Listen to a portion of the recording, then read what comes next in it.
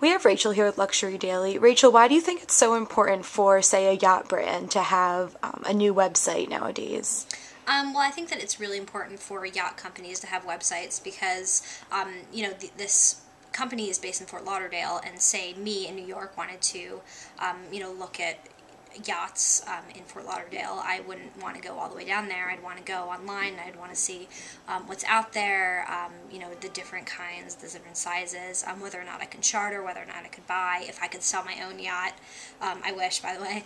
And it's just kind of, it's a big convenience factor. But I think that site relaunching is very important because just like a bricks and mortar location or, something along those lines, it's definitely always great to kind of freshen up both in look and feel and also for site performance and making sure that everything is acceptable and running smoothly. And what do you think the company did best in its site relaunch? I really like that it uses a lot of videos and podcasts. It's really engaging, and also the imagery is very clear. It's huge images, and there are a lot of images too for each vessel. You can just kind of flip through all of them, and there's so much information on there about each, and it really gives consumers really every opportunity to get to know the different kind of vessels that this particular firm has.